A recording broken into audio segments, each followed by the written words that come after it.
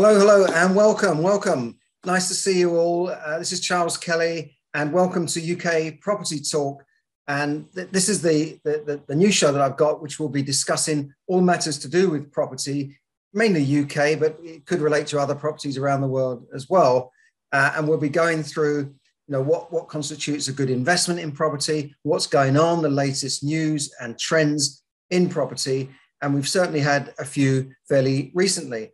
Property is very important to most Western economies. It's certainly really important to the US and the UK economy.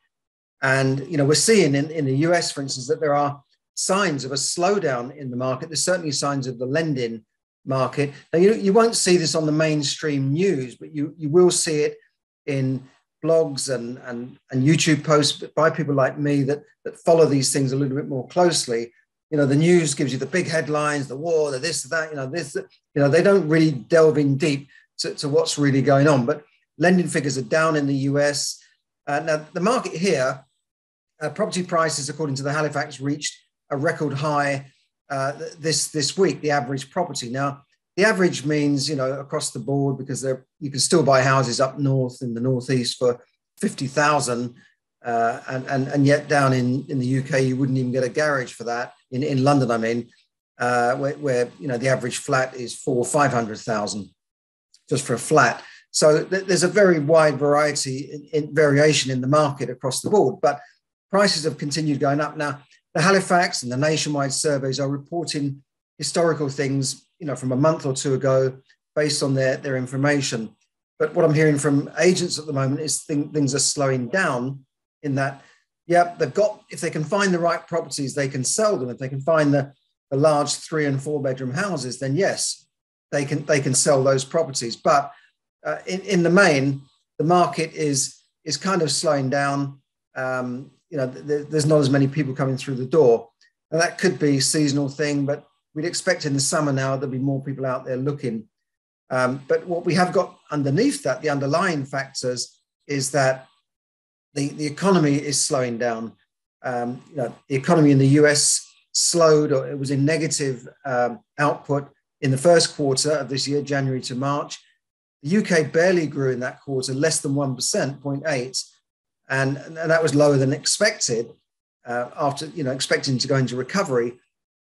But then last month it dipped just under 1%, 0.1%. So it's not a lot, but it's not growing. So as in any business, you want to see growth. If you're just treading water, you're probably falling behind and getting stagnant. So that's what's happening in the UK. So it's not surprising that maybe people haven't got as much money to spend. Now, obviously, there are people in the UK that have got money. I was in the West End this week. I was attending an auction and a talk. And afterwards, I popped into Selfridges for a bite to eat.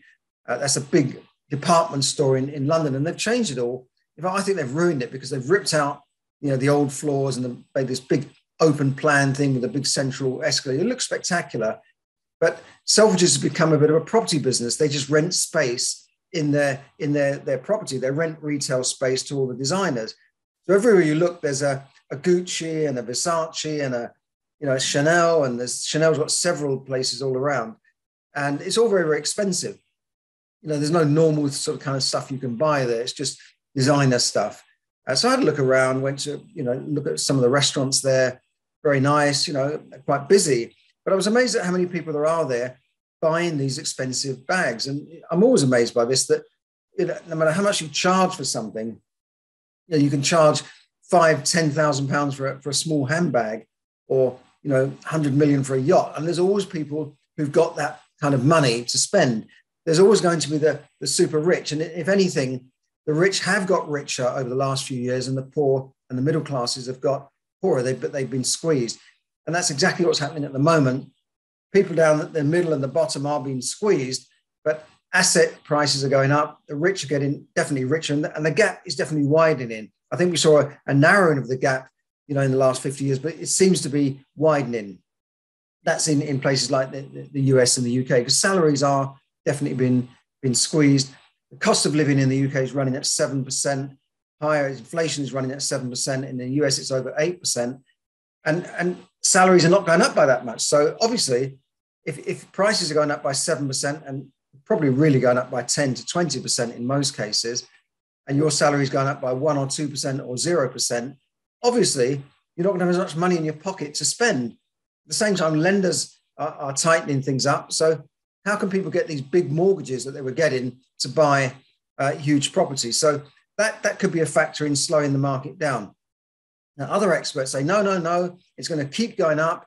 There's a shortage of properties in the UK. They haven't built enough. So the market is going to keep going up like that. It doesn't go down. And when I hear that, I'm always worried, that the market doesn't go down, because any market goes up and down. Long term, of course, property does go up. But I'm sure there has to be corrections. There always has been corrections and dips and recessions. But if you look at the trend, it will go up and then down a bit, up and down a bit, sometimes down quite a bit. Like, we saw in the end of the 80s and 90s, stayed down for many years. 2008 down, but then the trend is always upwards. Because people need somewhere to live. They're not making any more land. There's always going to be a shortage, and the population of the UK has gone up substantially by 4 or 5 million since the Blair years. Partly due to people living longer, etc., but also due to mass immigration as well. That has to be a factor. There will always be that a demand for property. We know that, right? So, but it doesn't mean you can't have a property recession. It doesn't mean that people at some stage might stop buying, and then the market slows down, and then you have to start reducing asking prices. So just watch out for that. Don't think that the market's going to go up and up forever. The other factor we're seeing in property is the corporates coming in and getting into the build to rent sector. Now, they didn't bother with this before. They bought commercial prime properties, the corporates, the merchant banks, the pension funds. Now they're buying properties for residential letting, which is a fairly new thing. Now, I met a minister, a housing minister many years ago. He's still a minister now. I won't name him, but he said at the time that we don't want mom and pop landlords to deal with the rental sector. We want the corporates. He said, the corporates, we want corporations doing this, and I don't know why, but they then took away tax incentives for little landlords who had properties in their own name and gave them to the corporates. They gave more incentives to them to build and rent. Now, I think what they're doing is absolving themselves from their responsibility, the government's responsibility, to build more social housing. There hasn't been enough social housing built in the last 40 years. I can remember as a child seeing lots of new council houses being built around the London area, and many new towns being built, cities being built. I remember when my cousins moved out from North London, they lived near Tottenham in Haringey, and they moved out. There was a mother and father and the daughter, and about 3 families all moved to Milton Keynes, and they're still there. And that was when Milton Keynes was new. And to me, it looks a bit bleak and soulless. But when you go back there now, it's a lot different. And it's been a very big success. Milton Keynes is about, 40, 50 miles out of London, straight up the M1. So it was built on a road, the M1, a major road up and down the UK, and the A5, and a couple of other roads crisscrossing as well. So it was strategically placed to be in that centre ground, and they built not just houses, but they had a rail link also going in through that area. I don't know if the train did stop there at the time, but there's certainly a north-south rail link running from Euston right up to the northwest of Manchester and that sort of thing. And they and probably up as far as Scotland, but they built it on that rail link. So they've now got a big station there. So you can get into London from Milton Keynes about as quick as you can get into central London from the suburbs, because you've got fast trains going through. So it's very well planned. They had jobs there. They had factories, they had warehouses, and they've still got jobs there. Still a popular place for offices, for logistics, for warehouses because of the position of it. You've got big Amazon places there, very close. So there's jobs there. So people don't have to travel from Milton Keynes necessarily into London or Birmingham to get work. And that's why I think it's been a tremendous success. And when you go back there now, as I was a couple of weeks ago, they're still building. It's still expanding, it's still building. So it's been a great success. What's happened since then? Well, virtually nothing. there's been no new towns, major new towns anyway, built since that time, in the last 40, 50 years, really. And Milton Keynes was probably planned in the 60s. So you're going back 50, 60 years from when it was planned. And then nothing. And the David Cameron government said, when they come to power in 2010, we need, I think they said they were going to build 6 or 7 new towns in the southeast. And then it was sort of shelved, and then it became, we're just going to build some garden villages and new urban conurbations of, say, 300 or 400 houses or 1,000 houses, but all tacked onto the edge of existing towns and villages. So that just upsets the villagers and the people that live in those towns, because they know that there's going to be no new infrastructure, there's going to be no rail link, bus links, and there's just going to be more traffic on the road and more people queuing up for schools and doctor surgeries and that sort of thing. So I think we need some more imagination, and that has now filtered through to landlords. I'm getting to the point here. Now it's like the private sector seems to be responsible for housing people for social housing, and that was never really the intention of private landlords.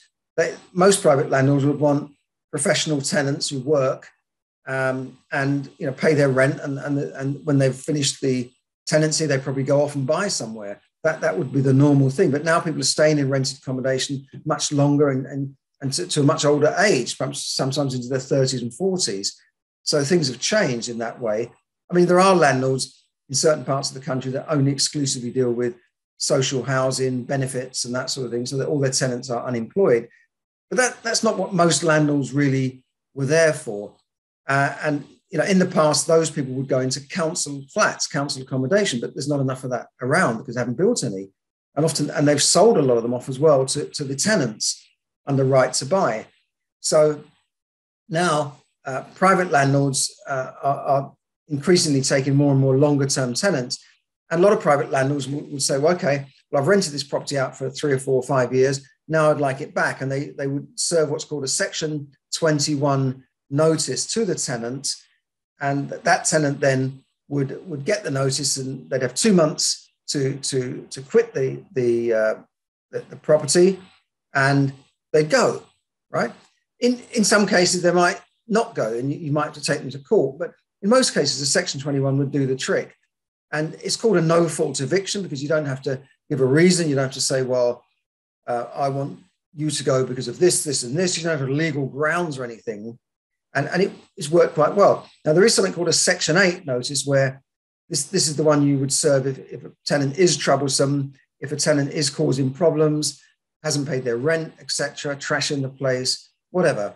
That's a Section 8, which is more difficult to enforce. But now there's a change happening. The government a couple of years ago put forward a commitment to abolish Section 21, and then the pandemic came and the lockdown, and it was all put on the shelf. But now it's coming back because campaigners are saying that this is all causing homelessness. Section 21 is the cause of homelessness, which is absolute nonsense. But now in the Queen's speech this week, the Queen's speech means that they read out this speech, the royal family, and they say, this is what we're going to do in this parliament. So we're going to have a levelling up and representation bill, energy security bill, a Bill of Rights. This is when they're planning to abolish the Human Rights Act, a Brexit freedoms bill, public order bill, non-domestic rating bill. And then, this I'm getting to the point, a renters reform bill will abolish the so-called no-fault eviction, Section 21 evictions, and strengthen landlords' rights of possession, and will seek to provide a fair and effective market for both tenants and landlords. Now, I don't know how abolishing Section 21 will strengthen landlords' rights of possession. So we don't know the details there, but Section 21 is going to go out the window. And a lot of campaigners are calling for what's called open tenancies, where tenants can more or less stay as long as they want. Then you've got people on the loony left, like Sadiq Khan, calling for stricter controls, rent controls in London, a freeze on rents for the next 2 years. Then you've got the Welsh government. They're also on the left. Sorry to be political here, but they've already started to bring in these things, more taxes on landlords. And what's happened in Wales? There has been literally a mass exodus of landlords, and now there's a shortage of rental properties, and now people are having to pay a lot more. There was a story of a couple who had to pay £27,000 up front just to secure a flat in Cardiff. That's crazy. And there's many areas where there's just not enough. They're having bidding wars for a property. They're saying, well, we're showing this flat to 20 people.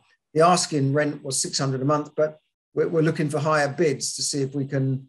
So, I mean, this is not eBay, is it? But that's what's happening in Wales, where they're also talking about bringing in rent controls. And that's what will happen if you bring in more regulation, more restrictions on landlords. They will just pull out of the market, like they did in the 1950s, 60s, and 70s, when there wasn't much private rental properties around, because people had what was called rent control and secure tenancies, and they became what's called a sitting tenant. So you couldn't get them out, you couldn't evict them. Their rent stayed the same, and still up to this day, you can still buy properties at auctions with a sitting tenant. So you might have a house and you think, well, that's cheap. That's a house that should sell for £500,000 in Surrey, and it's guided at 300 in the auction. And you think, well, what's happening there? And then you look and it says has a sitting tenant. And that could be an old person, an old lady, an old man. Could be just someone, a family that's been there for years, and they're on a controlled rent. Sometimes these rents go back to like 40 years. It hasn't increased. It's crazy. And of course, then the landlord doesn't want to do any repairs and that sort of thing. And in the past, what you do, you get some enterprising property investors. I knew a guy that used to do this. He used to negotiate with the tenant on behalf of the new owners who bought the properties, usually in places like Paddington and that sort of thing, and ask them to leave nicely and pay them some money and give them, find another property for them, find another flat for them. And I just, he wasn't a heavy or anything. He just he could talk to people. He could persuade people. He was a nice guy. And he would offer them incentives like money. And a lot of people would take this money. They would take, a friend of mine moved out of a flat in Stoke Newington, and I negotiated with his landlord, and I think he got £3,000 or £4,000. This is years and years ago. Then I helped him buy his own property using that money as a deposit. So obviously in that situation, who would want to rent out a property on a tenancy when the tenant can stay as long as they like? Now, I don't know how this will work out because we haven't got the details, but they have to have some mechanism whereby the landlord has the right to get their property back when the tenancy is finished, or when they need to have it back, or if the tenant is disruptive. And so I hope that the government will be sensible about this and do the right thing by tenants, by landlords and tenants, because we want a fair system, but we don't want a system that disincentivise landlords from investing in buy-to-let, because out of the 2 million buy-to-let investors in this country, most of them are mom and pop landlords. They've got one or two properties. They're saving into property for their pension, because it's a good way to save for their pension. Some of them are relying on the rent for retirement income. So, if their rent stops, and it could be disastrous for them. So most of them are not corporates. The corporates can handle these situations. A lot of small landlords find it difficult. And we've already had a raft of new legislation in the last few years that has made life more difficult for landlords, more red tape, etc. So the last thing we need is even more burden on these small businesses, and to disincentivize and put them off. Because whenever government brings in much higher taxes and more red tape and legislation, it puts business off. They start relocating somewhere else. Of course, the big companies can do this. The Googles and the Apples can all say, well, we're going to domicile ourselves in Ireland to pay less tax, etc. Amazon do the same kind of thing, so they don't pay much tax on their profits. The profits is siphoned out somewhere else. But small people can't do that. I can't domicile a property to Jersey or the Cayman Islands. So it's very difficult for this. As I said, the small and the people at the bottom end of the ladder tends to be the ones that get squeezed and or some might say get screwed by the system, and that is what's happening at the moment. So that's what's happening in the property market right now. I'm giving you the latest information, the latest trends. So does this mean that buy-to-let property is not a good investment anymore? No, I don't think it does. There's still a market for it. I know an old lady at the moment. She's got, I'd say, several £100,000 sitting in the bank, and the bank have not even increased their interest rate after 3 interest rate rises. Shame on NatWest for that. Shame on you, NatWest. Because I went in there and asked about it. They said, well, we haven't increased rates yet. They are bringing a new account, but they know that most people can't be bothered to switch to this new account. In fact, I said to her, I'll take you into the bank so you can switch your money from this account to that account. Because she lives on that money. And, she's already worked out in her head that, after another 5 years or so, she would eventually run out of money and then have to do an equity release on her home. I said, well, you don't need to do that, because if you just get a better return on your money, if you're earning quarter. So my camera just went off there. I think I'm okay. So if you have a situation where I've lost my train of thought because the camera went off there. Yeah, she's getting less than 0.25% on her money, maybe 0.1 or 0.2%. If she can just move that to another bank or another account, she could perhaps immediately double her income, right? So that could make all the difference to her. But she might get 0.5% somewhere else, but at least it'd be double the interest that she'd be getting. But a solicitor told me also that he had £1 million on account on average for the whole year. They got £100 interest. That is pathetic. Now, but if she was to move her money into property and just bought a house and let it out, she could immediately get maybe 3-4% on her money as an income, as a dividend, fully managed. She would, I think, easily get 3%, which is not 3 times, it's more like 30 times what she's getting now on income. And the property would go up in value.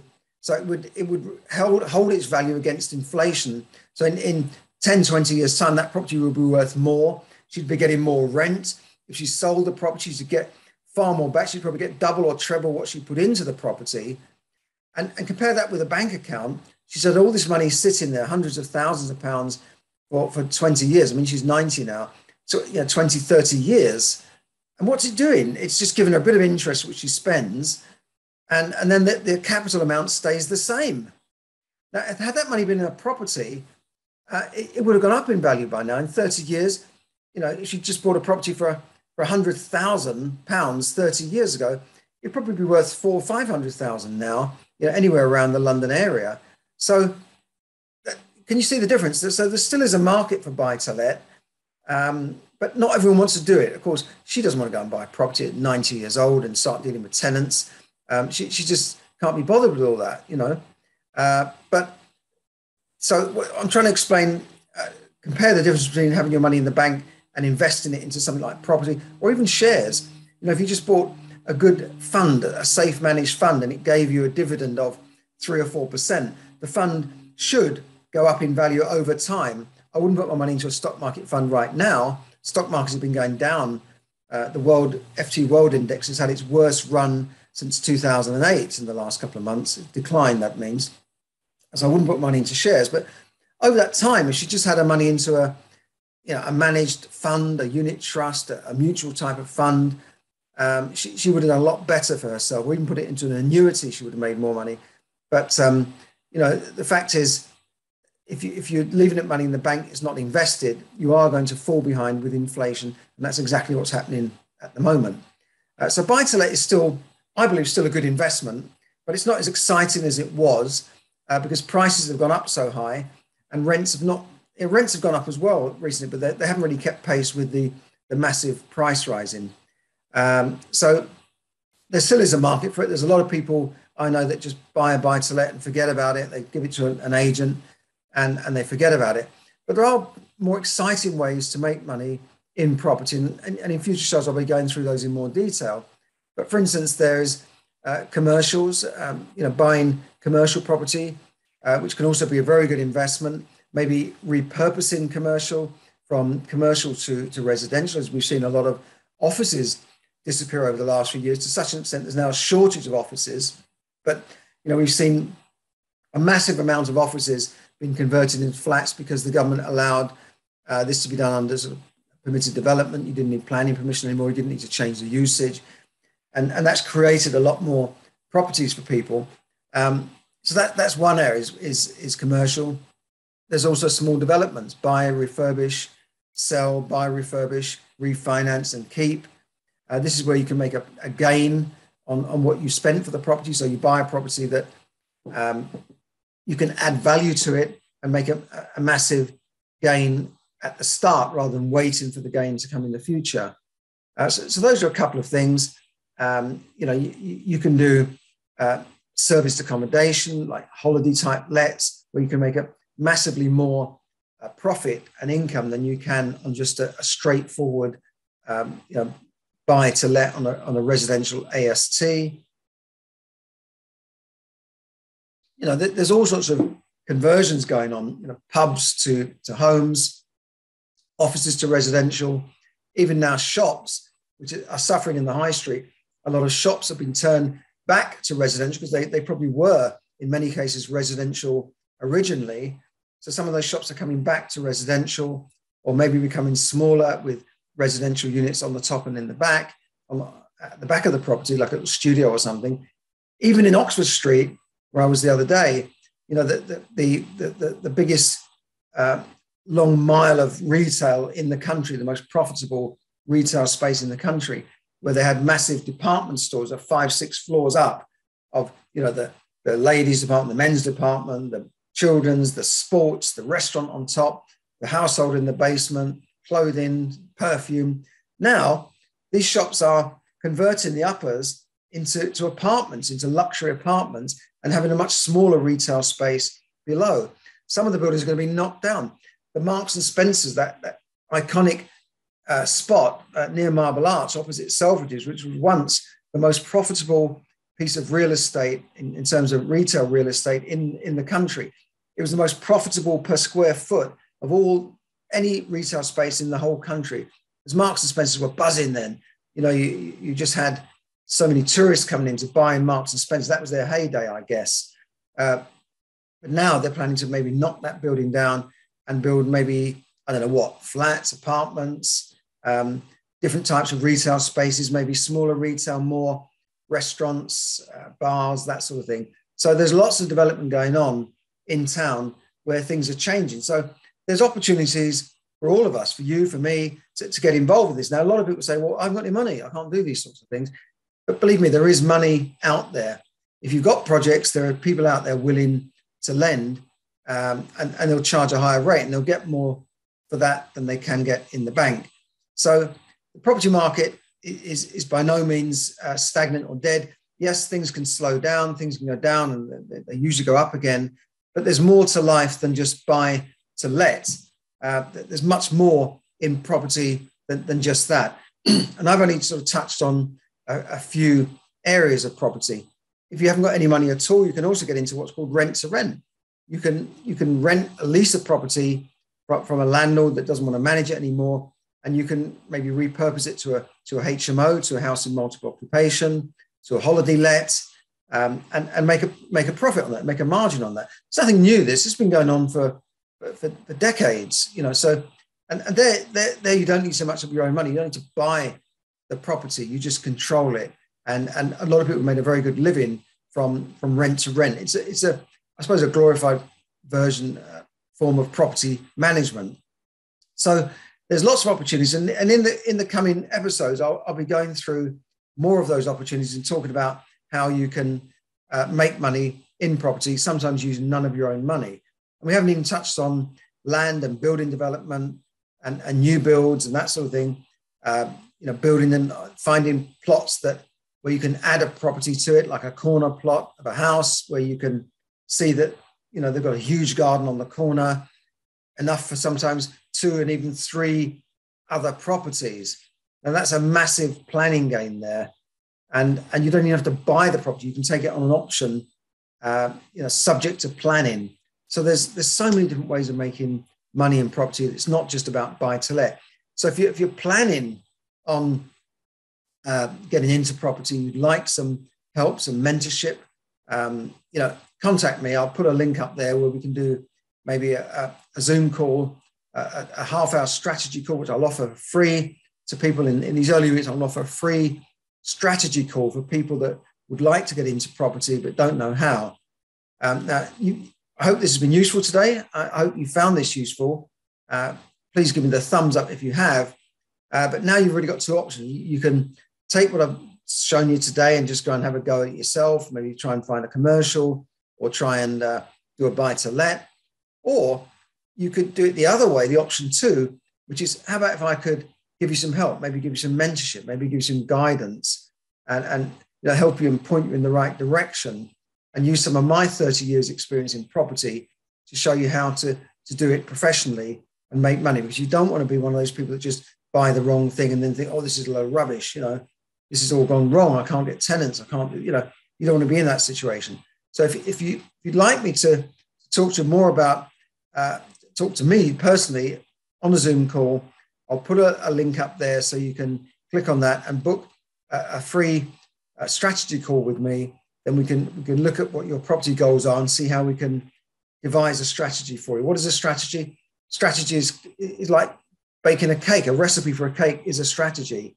If you have a cake and you could try it yourself and just I'll throw that all in and put it in the oven and see what happens. Or you could go for a recipe. You could use experience of somebody that has done it before, and they'll tell you, well, these are the resources you need. This is what you need to make the cake. These are the implements, the tools you need, and this is the order you put those resources in, and the order of play so that you get it right, the timing, everything, so that you get the perfect cake every time. And that's what a strategy will give you, a perfect investment, a perfect cake every time. Can you bake a cake if you've never baked a cake in your life? Of course you can. People are doing it all the time, aren't they? They're going on these TV shows and winning prizes for cakes. And it's the same thing with building wealth.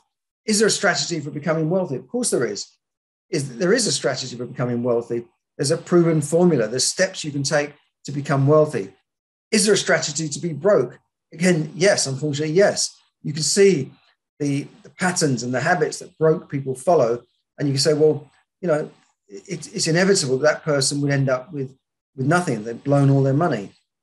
So what I want to do is help you find the right strategy so that you can make money in property. And by the way, I'm the author of a book which talks about leverage, borrow and grow rich. It's how over the centuries, the rich have always used leverage. They've always used other people's money, other people's knowledge, other people's time to get them there faster than trying to do it all themselves.